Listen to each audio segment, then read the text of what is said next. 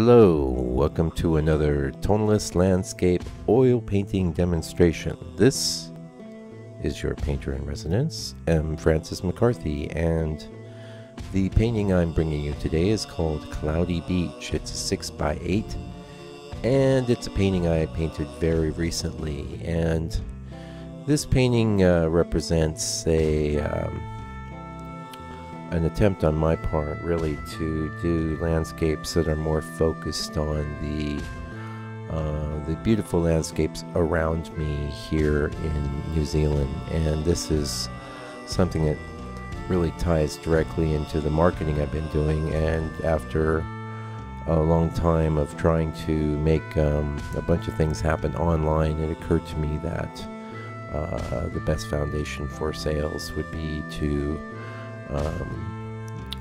do things that were good for my local market and other places, of course. Now, I was, this is nothing new. In fact, one of the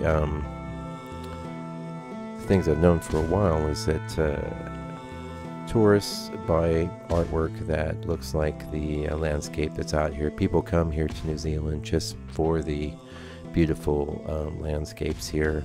But for my part, as I've discussed in the past, I am not that interested in specific subjects or scenes. I'm really into emotive qualities of painting, and for that reason, I was painting scenes of England or California, or one of my favorite things to paint is some of the inland rural scenes here, which are not the sort of scenery that we're known for in the north. We're known for our beaches. So that's one of the reasons I've been doing a bunch of beaches. And you know, it was a bit of an epiphany for me, because what occurred to me was that I can paint a beach and have an emotive quality as well as I could do a rural scene. It's just funny how the way we define things in our mind really can open or shut a lot of doors. And I will say, since I've started making some of these moves, I have had better sales out here. I've always had pretty decent sales out here, but I'm working in a tonalist vein, doing scenes like this, which is a very interesting scene, actually.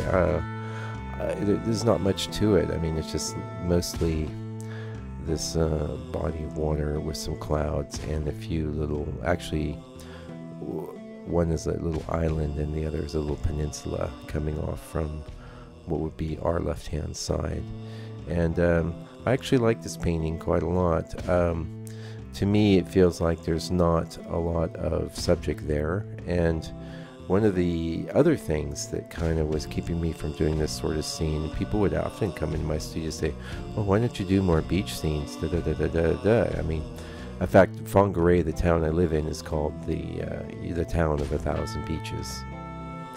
I don't know why. I think, as far as I know, there's only 4 or 5 actually in town, but whatever, that's what they call it. And we're known for our beaches. But what I would always say is, well, that horizon line is it's a tyranny. It's a tyranny. Which is just another idea in my head. No, it's not. One of my big solutions, you can see what I've done here, is one of the things I like to do is where the horizon meets the sky, I like to have the value almost the same, maybe just subtly different. And you'll see in this painting I'm going to add a bit of lightness to the sky coming up. But you can see my intention here, and the reason I painted it that way, the way that we're perceptually seeing the difference between the horizon and the sky is through a color shift. One is blue and the other is gray. And this is something I kind of got from George Inness. He would often have multiple horizons in his paintings. It was hard to discern where the actual horizon was, because he'd have the actual horizon and then he'd have faux horizons. And then he loved to modulate colors in his paintings so that horizon was a neutral, and he had a whole theory about that, and he wrote about it extensively. Now you can see, yeah, I've gone in now and I've given it a bit more pop, but I'm still starting with a neutral, so I could have gone with even greater amount of contrast for that horizon is.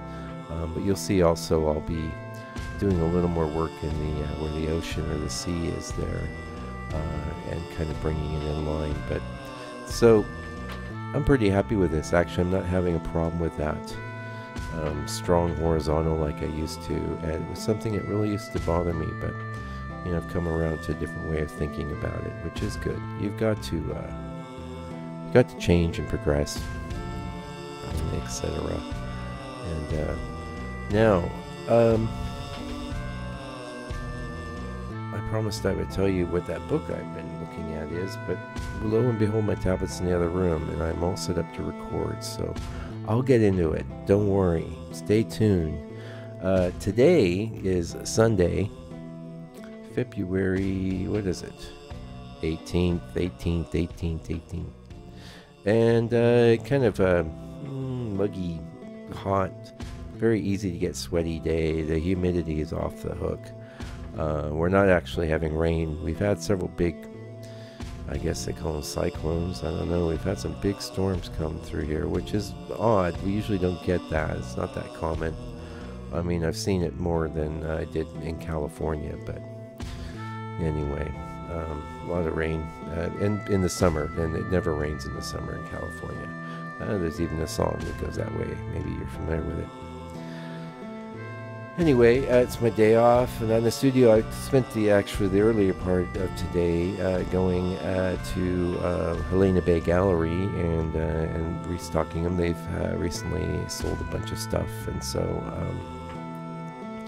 we re-upped them with some new content and some really nice paintings there. In fact, I took a photo. I'll probably share that on Facebook. Not that I do much of Facebook. Not really saying skip on over to my Facebook. You can though. It's Tonalist Painter at Facebook. You know, you could find me there. But basically, what I do on Facebook is like this video is going to be on my website on the blog. You're actually much better going off to my website, where there's some high-res images of this painting, and everything else I put up here on YouTube is going to be a better resolution image. In the old days I used to write essays, but that became just too much work. So this is my essay, me rambling. This is as close as we're going to get. But you can just keep scrolling and scrolling and scrolling. There's probably at least 50 or 60 posts in the new blog, and then if you look at the tab that says blog underneath, there's an area for the old blog, which has got 300 or so. So I think we're getting close to 380 videos or something like that right now. Won't take long to get to 400. And anyway, hey, welcome aboard, new subscribers. Thanks for joining. I really appreciate it. I will keep the content coming. Thank all of you that are old subscribers too. I really appreciate you sticking around. It's awesome.